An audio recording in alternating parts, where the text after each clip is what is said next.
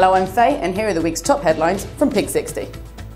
Taiga Ishikawa has become Japan's first openly gay politician after winning a seat in the Tokyo Ward Assembly this week.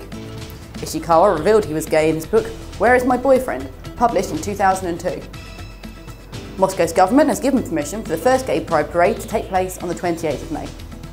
Last year, the European Court fined the city's authorities for banning gay marches, which are a right under EU law.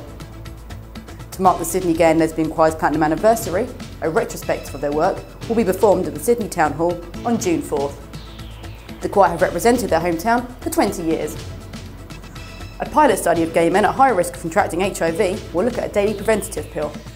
In studies, a daily dose of Truvada was found to reduce new infection rates by over 40%. And finally, following computer giant Apple's support of the It Gets Better campaign, NBC Universal have released a video supporting the drive which helps gay teens in the US, adding to the growing swell of corporate support.